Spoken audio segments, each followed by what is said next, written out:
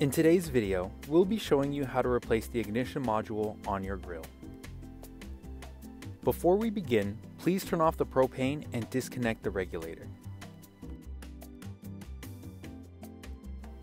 Make sure the control knobs are in the off position before we begin. First, start by unscrewing the ignition cap. Turn counterclockwise until the cap is safely off. Then, with your hand, loosen the nut securing the ignition module in place. If it is too difficult to remove the nut by hand, you can use a wrench to loosen it.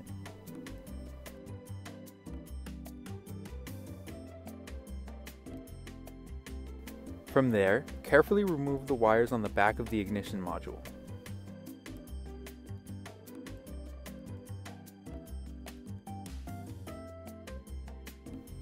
With the new module in hand, put the wires into the slots.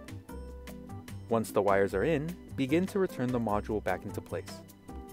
Screw the nut tightly by hand and place the new battery inside.